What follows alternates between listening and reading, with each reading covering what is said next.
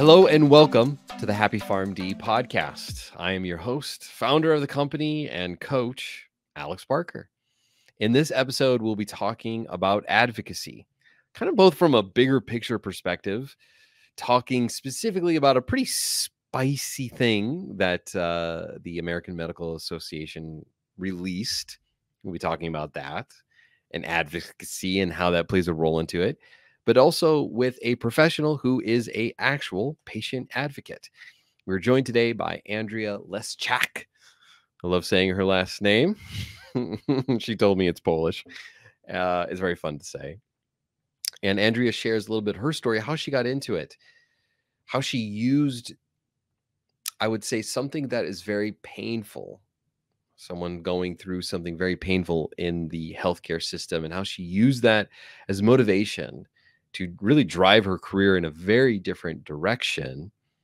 And now describing a little bit of what she does and how she works with patients, advocating for them, both as a pharmacist, but just as a healthcare professional.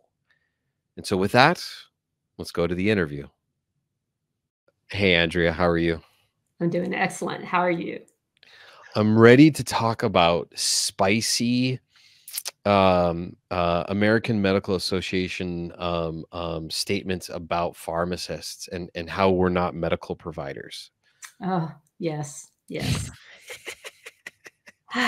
So I wanted to talk to you today about kind of starting off with what the AMA said, Mhm. and then diving into an area of your expertise, Mhm. which is advocacy and talking about the profession and perhaps helping us all think a little bit differently. Mhm. But for context, we'll talk about the AMA statement. Mhm. But for our listeners who may have not ever met you yet, who is Andrea and what do you do? So, hello, everyone. I'm a board certified pharmacist, originally in geriatrics. However, for the past few years, I pivoted and expanded over into patient advocacy. And so I work one on one with clients broadly in healthcare navigation and decision support.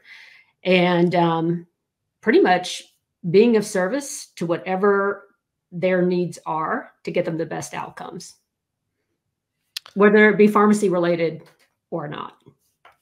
You know, once you figure that out, that's got to feel like a really fulfilling kind of work. I was going to use the word fight, but that may not be the right word to describe what a pharmacist does. Yeah. But sometimes advocacy is fighting. I mean, my wife has had her share of medical troubles, and Mm-hmm. every time we advocate for ourselves or seemingly argue with professional medical people, Mm-hmm. it seems like I'm having to fight. You know, it feels Yes. adversarial to fight for the betterment of my wife, which I don't like. I'm not a fan of that. I'm glad you actually brought that up because it is interesting within the advocacy space. And I don't actually have the definition pulled up of what an advocate is. People have very specific ideas when they hear the word advocate. Some immediately think of an attorney Mhm, because they're used to seeing advocacy in the legal space. mhm. And so while I'll call myself a patient advocate or a healthcare advocate, I will also be a guide. I'll be a mentor. I'll be a battle buddy to pick up on what you're saying in terms of the fight. As Mm. an advocate, I seek win-win, and I want the patient provider experience across the board to be elevated because I know our healthcare providers are stressed and overwhelmed, and I know the chaos that the patient is living in. So nobody in that encounter for that 7 to 9 minutes that most of them have together is feeling at their best self. And so if we can find a way to find win-win, a common goal, a common something to where everybody can see each other as a person wanting the best for them, the patient wanting the best for the provider and vice versa, then all of a sudden the conversations change. And there have been times where I do feel that I am in the arena and I have absolutely no problem putting some armor on, Yeah. hopping down in there and getting into the dust. But that's not my default. When I come into one of those encounters where everybody's got their arms crossed and no one feels like they've been heard, or is listening, I've been in situations where at the end of it, the provider and the patient are hugging each other. I mean, that finding that one common something, thread, awareness, experience, and then all of a sudden the whole mood changes. And that's why, for me, when you're saying it must be amazing to feel, I mean, I'm going into my 31st year as a pharmacist or something like that. I'm starting to want to forget it, quite frankly, because it's getting to be so many that, I mean, for years it felt like putting on blue jeans that were just way too tight, and and now it's like everything that I've been doing for 30 plus years from all facets of my life is woven into my advocacy. It's a beautiful work and it's needed. And I think this is a great transition to the AMA article, because the recent statement made, I believe, in February of 2024, highlights a problem that is fighting against advocacy, at least for our profession or our point of view. And it feels very adversarial. So for context for anyone's listening, and if you don't mind, Andrea, I'll just give some brief synopsis, and you can fill in the blanks for what I maybe overtly missed. But essentially, the AMA is at it again, and they've come up with another statement trying to define what's the difference between doctors and pharmacists. And pharmacists are trying to pretend to be doctors, and we don't have enough education as medical providers, and we don't provide medical care, according to the AMA. And because of the lack of training, we are inadequately prepared to diagnose people with diseases, and thus should not be allowed to prescribe or dispense medicines of our own accord based upon here's where my bias comes in, using the same tests that they would use in a clinic. Besides that final statement I made, is that a fairly accurate, somewhat fair statement of what the AMA made? Oh, yeah. And I mean, trying to, as I said, seek win-win. I can. Good advocate thing to say. I can read that statement and I can think of an experience I had with a client where they actually had an engagement. When I say they had an engagement, meaning I found the notes from the pharmacist who probably did the MTM. So I could read the information. And so I understood the recommendations that provider, that pharmacist made. However, because I have the advocate relationship with my client, knew what their goals were. In that particular moment, the pharmacist did not have context. And so if I think of that, the recommendations weren't wrong, but contextually, they were somewhat limited. So then if I think about that within the AMA statement, I can see where one approach could be, well, pharmacists don't have this kind of relationship. They don't know they don't have the context. Then how could they pick up those nuances? But that's a system issue. It's not a lack of pharmacist, knowledge and expertise. We're inherently not woven into the system. I'm glad you pointed it out, because I was about to say, like, that's very much like an advocate to point this out. And I think you're right. Like, we as pharmacists, we don't want to be doctors. We don't want to be diagnosing cancer. We don't want to be mending bones. We don't want to do that kind of work. It's not what we signed up for, and it's not what most pharmacists want to do anyways. If I remember correctly, what spawned this response from the AMA was a bill that was trying to be passed for prescribing rights for pharmacists to prescribe Paxlovid. Does that sound familiar? Yeah, Yeah. probably the So treating, COVID, right? right. Who knows if it actually works. But anyways, another subject for another day. But it's just I think it's the AMA wanting to hold on to power, Mhm. and wanting to not divvy out that power, Right. even though the system is crying out in the pains of the power that they hold, right? It's Exactly. not working, not And working well, I should say. I apologize, but the piggyback, the counter side of what I said, trying to view it from an AMA physician perspective, if I look at it myopically, which I think is what they're doing, quite Mm, frankly. If I then look at it from the other side of what I know what pharmacists are capable of and the knowledge and the expertise in a robust system is we are amazing problem solvers, and because we have that phrase medication expert attached to us, we are amazing forecasters and predictors of downstream ramifications, and we are not in that room to have those conversations in the moment when the care, the therapy is being implemented. And so the ability to go time out, you know, I'm having conversations, as a pharmacist with my clients. Now, as an advocate, I don't offer clinical advice. I work with healthcare navigation and decision support, but I'm bringing the tools of a pharmacist into those conversations.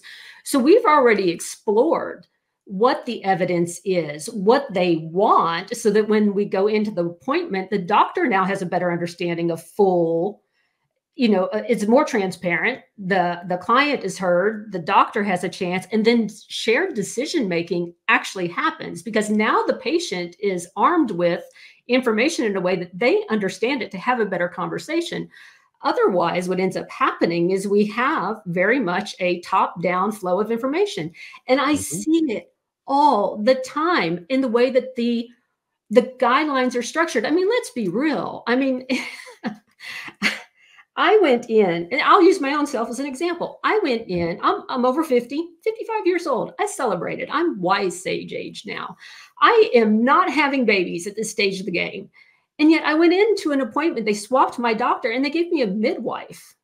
Now that's fine, I guess, philosophically. But if I'm asking about menopause and they give me a midwife, I mean, what is this per what I mean, I'm not saying she wasn't skilled, but she pulled up out of the medical literature an algorithm or a flow sheet or a diagram or guideline, whatever you want to say. It was basically like, well, these are the hormones. So, Mm, I mean, I'm not saying they're not skilled, but to plant your flag is that only the physician has that knowledge. Well, yeah, I don't want to diagnose. I'm not out there trying to figure that out. But what I do want are more robust conversations to where people can actually understand what's going on, have a more holistic, predictive forecasting conversation about when something should work, when if it's not, we get to pull back, and be included in that piece. Yeah, I can get a little soapboxy. but you're passionate about it, and I think that's what keeps you grounded. Mhm. Um, what your statement kind of made me think about was the siloed nature of our healthcare system and how it's causing problems, and how I feel like this statement comes across from the AMA, that to make claims like we don't provide medical care as pharmacists. I mean, that it's so out of left field. It feels like someone didn't actually talk to a doctor. Um, because I don't know many doctors that would ever make that statement. I agree. I mean, I don't have many doctor friends, and they tease me and our profession for being pill pushers, but, like, at the end of the day, I think they have an understanding that, we understand diseases. We make recommendations. We help people with the basic of things that sometimes they don't even consider themselves. So, um, when I think about this statement, I think, man, this is a symptom of the real problem, which is not having those conversations. I think that you're wanting or talking about anyway. Right. It's very turf based, Mm, and it has lost sight of the whole reason I perceive that any of us signed up for this. I mean, I don't think most of us signed up mm, for glory. I don't think, yeah, I mean, maybe when I was 19 years old and my parents were questioning me of how many marine biologists that study sharks are there in the world in 1980 something, and could mm, you be one of the top 10? They're like, so if you go to this school you'll get a paycheck, and in this one maybe not. You were looking for some kind of job security type thing. But we signed up to do some good, to help people, to remove chaos and pain. And sorry, I get a little because both my parents, my mom died of inflammatory breast cancer, a a cruel disease very early. My mm, dad had dementia. I've mm, seen it from the caregiver side of the patients just grasping for information and wanting to be heard and wanting somebody to be acknowledged. And I know it as a daughter walking up to a nurse's counter with a checkbook, basically with a pen over the check saying, tell me how much money it takes to fix this. Because mm, I don't want that to be why my dad doesn't get care. How does he fall 5 times in 3 days? When you guys signed up to care for him, you knew what was going on. And now he's got stitches, he's got a fractured neck. I mean, well, the fractured neck led to the center, but I'm like, if it's money, tell me what you need, because I want that off the table. mm, And so I think we signed up for this. We all did. That's what whatever label we want, whatever set of initials we have after our name. And yet, because the system is structured in the way it is, whether it be pay models and things we won't figure out today, and quite frankly, why I went and became an advocate, because at 55, I don't feel like I've got the time to deal with this crap anymore. We've been having this argument about provider status and do we provide care and all this.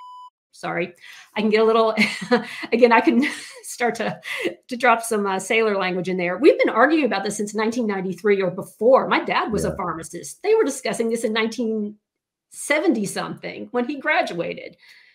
I don't have time to deal with it. People need help. There's a way that I can serve, and I took a different way. Mm. The analogy that I've been using lately to describe, I mean, not just pharmacy, but physicians, DOs, MDs, it feels to me like feudal medieval times. And knights doctors are kind of like knights or lords, and they rule the land, they're purveyor of the land, they're the leader, and they are trained to be the leader, and they're the competent leader. Mhm, And they hold all this power, and to imagine giving away any of it is just totally out of the question. mhm, And so they'll use their power, their lawyers, their money, to kind of shut down any kind of opportunist from cropping up and taking away that power. And the system that has run its course. mhm, And I'm not some doomsdayist about the healthcare system or about the American system or even the world. But I do believe that the healthcare system is overdue for a significant overhaul. mhm. And I think it's coming. Um, and I don't know what the trigger will be, or I don't have any crystal ball here, but I think that things are going to change. Um, and advocacy, I feel like, is a part of it, because what's at the heart right now of the media and our culture is advocacy. Right. It's such a crucial part. I mean, you watch almost any news program, and it's advocating for something. Right. does, it doesn't matter what side you're on. Mhm. It's gun rights and freedom of speech, or it's fighting for the destitute, and minorities, Mhm. and immigrant rights, and whatever side you're on, it's Right. about that message. Right. So I see it as a focal point for healthcare transformation.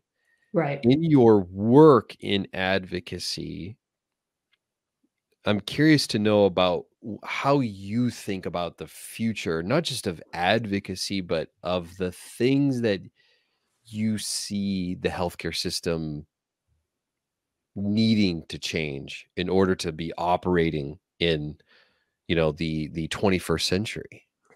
Right. It's such a multifaceted, complex, layered, nuanced piece. And like you Right. said, I mean, I too, Yeah. I'm not doomsday, I'm not expecting you to say but perfect things. you're right.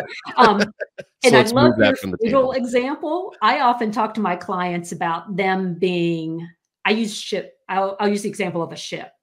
And so I'll say, the doctor is the captain of the ship, right? But over the captain of a ship is an admiral. And I perceive that my clients are the admiral. And they're like, well, we don't have any power. And I'm like, absolutely. Actually, you have ultimate power because you choose to listen to the doctor or not. And so if the captain isn't doing what you like, as the admiral, you're making decisions, right? And so I think that they have supreme power. And so I love your feudal example because I think that that's also I align with that as well. And yet a good leader, whether they be in the feudal system or the captain of a ship, listens to frontline people. Mhm. If somebody sees a ship in front of another ship, it doesn't matter what their rank is. If they think they're on a collision path, a good captain will listen to that person, rank or not.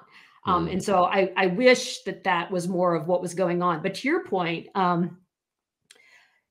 read the pharmacist oath code. I read the pharmacist oath not long ago, and advocacy, I believe, is used once, if not twice, in it now. And I don't know if it's always been. I know that the pharmacist oath gets revamped from time to time, but advocacy is within the phrase.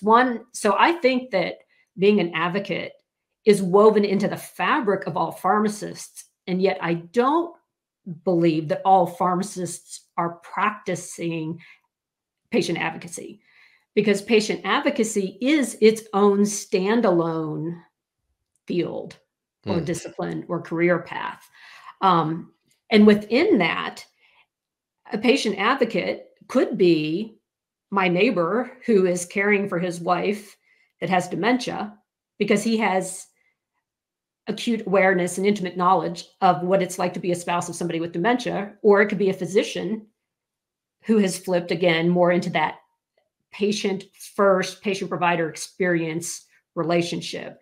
And so I think what's happening is we're seeing burnout from providers across the spectrum. We are losing providers um, because they just can't take the pace anymore.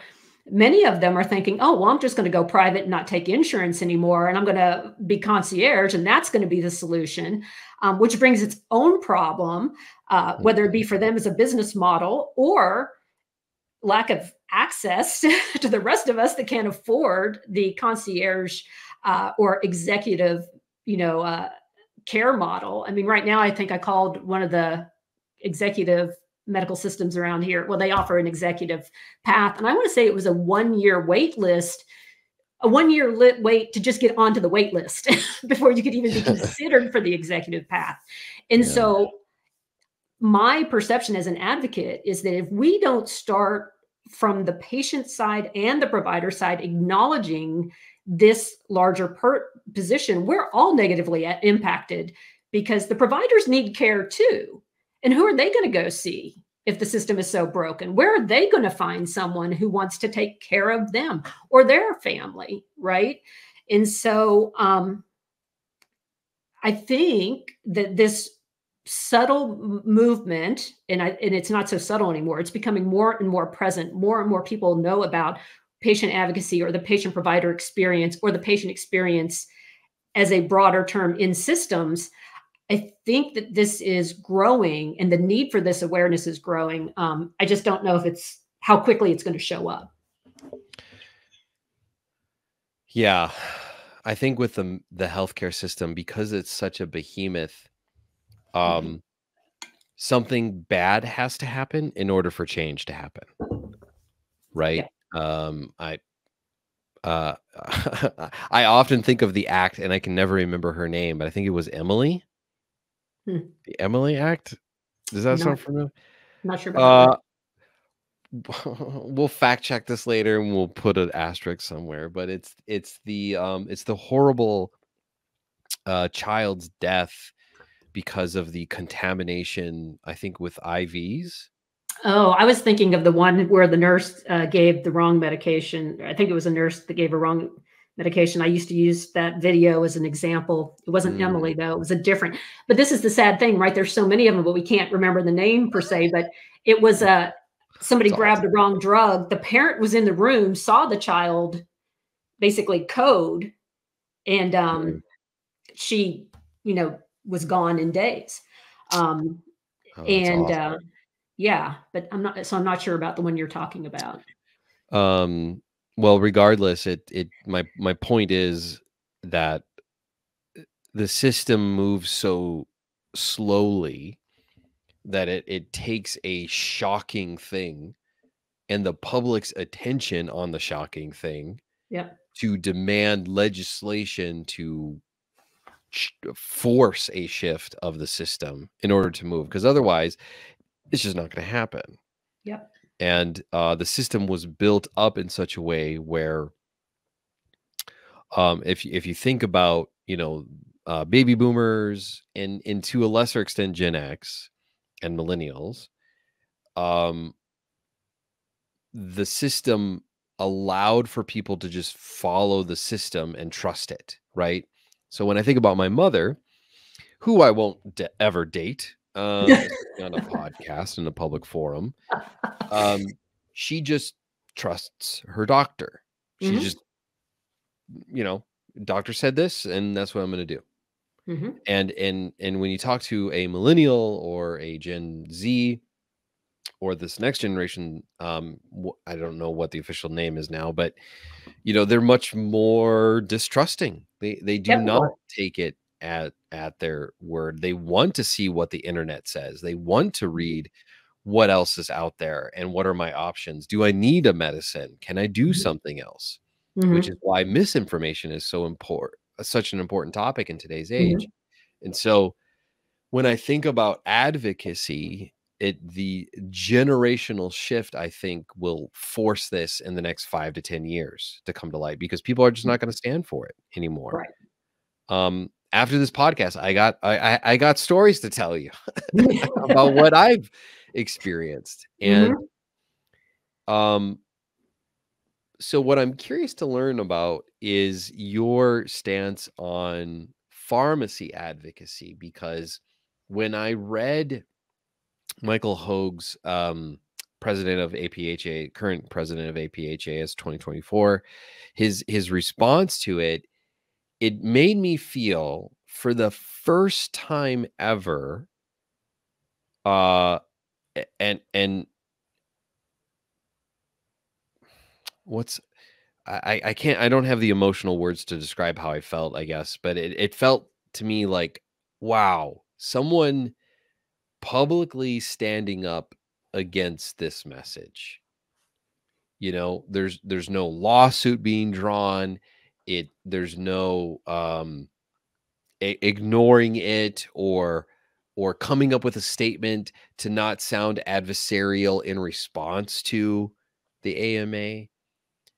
And I walked away from it a little bit inspired, even perhaps is the right emotional word. And you highlighted that we brand ourselves as medication experts, and it feels limiting to be calling ourselves that. What do you hope we can do as pharmacists to advocate for ourselves? So, so for me, pharmacists synonymous with medication experts.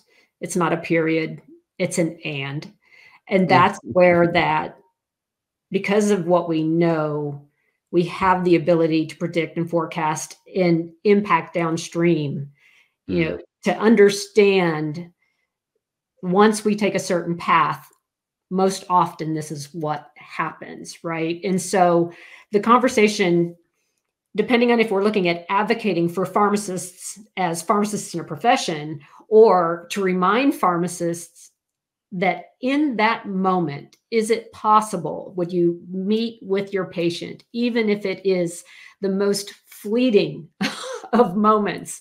Is there a way to connect at a different level, to ask a question, to re-engage? And I realize the chaos that that might feel like, but is there a way to find 42 seconds and just find something to where you can gain clarity and insight and context for what your person is going through? mm, And then weave in some of that prediction, that forecast, as opposed to just literally reinforcing the information that you're handing on a leaflet or that's coming off a computer screen, or answer questions in a different way or ask questions in a different way, mm, to create more of that. I'm with you. I'm in this together. And maybe right now, if I've got 15 cars in the drive through and a 2 hour wait and the phone system's just crashed, because that never happens, right? Um, maybe right now isn't the time, but if you call me back, this is when I'm available, or, if we can find some way. I think that for pharmacists, while it sounds like you're taking on more work, and there might be an argument that you're not being paid for it, because that's another thing. Well, I'm doing more, but I'm still not getting paid for my value. Um, I have found that there is a thing that it's like you said, that inspired, you just feel better about what you're doing. It changes the encounter to where you feel part of the experience. And mm, I can tell you that a lot of the people that we're caring for are in really crappy situations, and they have very complex, emotionally charged experiences. And if we can find just a nanosecond to bring some peace into their life, how much better would we feel about what we were doing, even in the existing dysfunctional care model? Um, so that's kind of what I look at with, as a pharmacist, when I talk to other pharmacists that are looking at advocacy, whether it to expand what they're currently doing, or because they just, you know, can't continue to do what they do anymore. I mean, I mm, never thought that I was going to leave pharmacy, traditional pharmacy. Mine was because I moved. It was just like the most bizarre set of circumstances. We knew we were moving. I had resigned my faculty position. My sister and I were at the beach 3 days after I left my faculty position, and we get a phone call from the emergency department. My dad's hallucinating. He drove himself to the hospital.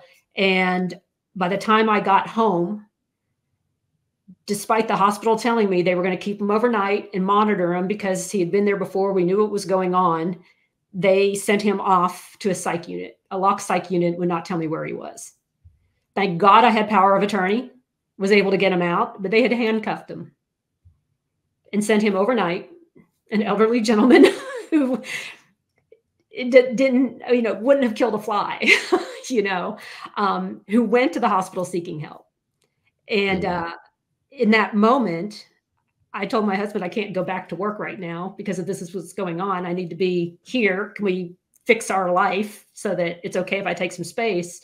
And that space went from 3 months to 9 months. And then as I sat there and watched, now as a daughter going through it, after mm, having already done it for 12 years or so as a clinician in SNF, long-term care, faculty in geriatrics and whatnot, I was like, this is jacked up. yeah.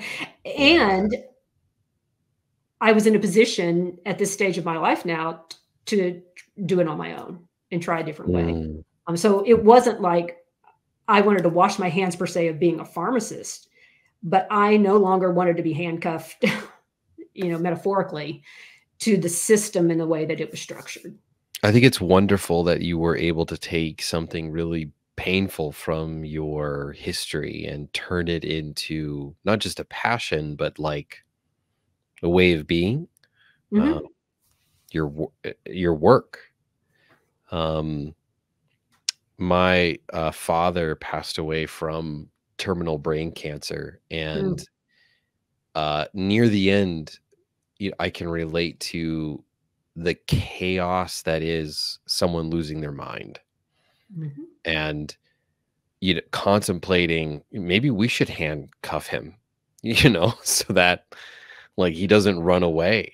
Yeah. Um, and it's it's so sad and painful. So I'm sorry that you had to go through that to watch probably a man that you really admire deteriorate in that way. Well, he was my parent. I love my mom, and my mom gave me my sense of adventure and, that whole thing of, "Oh, I'm 50, I'm gonna go start a company." Because my mom was just never would have thought she couldn't do something, she was just full of life. But my dad was my person, and, Mm, to watch that, it was horrific. And, yeah. they talk in in Stoic philosophy, I believe it is, they talk about the obstacle as your path. Mm, And I also happen to go to a Buddhist temple. And, within Buddhism, like, pain and suffering, how can we find the equanimity in it? yeah. And so for me, it's about knowing what I know now when somebody calls me. How can I use what I went through? Oh, by the way, with everything else that I've done over these years to try to bring some peace Hmm. and to allow someone to offload that heavy lifting, that burden, the chaos, so that they can find that moment in the storm where they're not being whipped around like a flag on a flagpole frantic. And that in all that, they can sit and be present with people that they love or, present with themselves before the time is gone. Because if it's not me there running around kind of in the background, they're fragmented. They want to be with the loved one or they're trying to take care of themselves, but their healing energy, that is being focused on, oh, I've got to go fight with the insurance. I've got to fight with the doctor, the fight that you were talking about, Yeah. because that's what they're also going through. Hmm. I remember it well. It It sucked. changes and it changes us. Yeah. Yeah. I remember my wife going through some things for the first time during our marriage, and it really shifted how I saw this entire healthcare system. Mhm. Because I think it's easy to detach what you do on a day-to-day basis, like the job tasks and the responsibilities. You do those things and they are what they are. But as soon as you experience it for what it is and you emotionally, spiritually, mentally go through the rigmarole that is healthcare, it hits you. Mhm. And you get frustrated or angry or defeated or just want to throw your hands up, Right. right? And get that checkbook out. How Yeah. much is it going to cost? Um, and it is the system that we have wrought. Mhm. Um, it in all of its beauty and ugliness, it has saved lives. Yep. Um, but it's also led to the destruction of many. And it sounds like you I love that you're both a fan of Stoics and Buddhism. I mean, that's probably like the perfect philosophy for any advocate. Um, what a beautiful story to tell. Because you've connected with something really deep and spiritual about like who you are, and you've used your background to live it out for people. Congratulations. Well, thank you. I'm still learning. I can tell you that I think as a healthcare provider, we inherently want to fix things. And there are times where things are not. Everything may be figure outable, but it may not be fixable in the way that we want it to be. And so that, for me, in the transition has been one of the more challenging aspects of advocacy. Because as a provider, I could look at a situation and kind of see that downstream ramification. And yet, if it's what someone wants to do, I'm there to serve them, to help them. Yeah. And so how do you navigate that emotionally, intellectually? How do you realize that if they want to say, I'm good, this is over, that's what you then figure out how to support? Or if they want to keep going forward, even if you're looking at it going, I just don't see it. Sometimes you have to go, okay, well, how can I look at this completely different? Because this is what they want. And so there's definitely a learning curve to it. I think the work that you're describing there, the messy middle, as it were, but also the values that you've talked about previously is probably very interesting to pharmacists.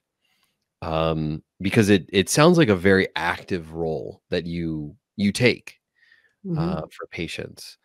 Do you get a lot of pharmacists asking you, what in the world do you do? I do. I've had a few pharmacists that I've coached. I work with some pharmacists that come to me. I also have pharmacists who will tell me they want to do advocacy, but they don't want to do it like I do it because they couldn't be in the storm. And I find that fascinating because if you were to have met me at any point in my career, I am not inherently the person. I would not think that I'm the person that would run out into the crowd to engage. However, I have been told that I am that person. But in my mind, I was kind of content behind the counter or in the room without having that direct emotional connection. So when I decided to do that, my sister looked at me and she questioned. She was like, "Are you nuts? You've seen what this is like when we were in it with mom and dad." She's like, "Why would you ever sign up for this?" And my response is, well, it's in those moments, like you said, in that mess, that the true opportunities are present, right? Because we can have these bigger conversations, these relationships. I mean, I know my people, my clients, I know them. One night, I got a text from one, and I was taking a walk, and I go back and look at my phone, and there's a series of texts, and I'm like, oh my gosh, what's going on? Because there's parameters. This is how we work together, depending on their needs. And basically, it said she doesn't want to go to the emergency department until she knows you'll come. And I was like, wait a second, getting on the phone, going, I'm not 911. What is going on? And so she ended up going, but I met her at the hospital. So I was there from 8 o'clock at night till 1 o'clock in the morning. And I went back not the next day, but the day after, because she had somebody to fill in. And by being in the room and seeing it, it was a whole different response to being able to advocate for appropriate care. I mean, I watched her receive a medication and immediately start to have a reaction. And I don't know if it was supposed to be some kind of telepathic communication because she wasn't hooked up to any telemetry. And, I'm watching her and I'm like, well, surely the nurse is coming back. And nobody's coming in, and I'm like walking the halls until I can find someone. I was like, I need eyes on her. This is not baseline. This is not right. I don't know what you would have done had I not been in the room in that moment. It's not like anybody was watching her. There was no remote monitoring even at that moment. And so I do have pharmacists that ask, and I understand that there can be fear and resistance to wanting to be in that mess, because pharmacists are inherently used to knowing that if I know the search phrase, if I know what resource, lexicon, up to date, wherever I go, I can find an answer. I know what this is, the decision matrix, and advocacy is very fluid.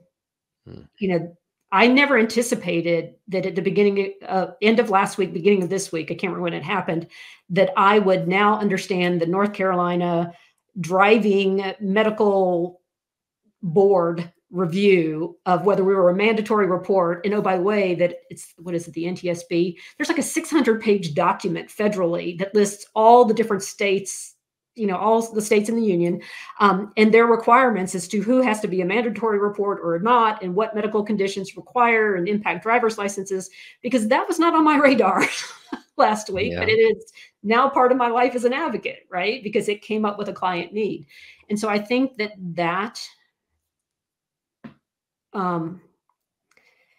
that inability to predict exactly what you're going to run into day in and day out, can result in some fear for some pharmacists. But more people are reaching out to me. More people are asking, because it's also a way to build relationships to where, you know, the system at the moment doesn't present these encounters.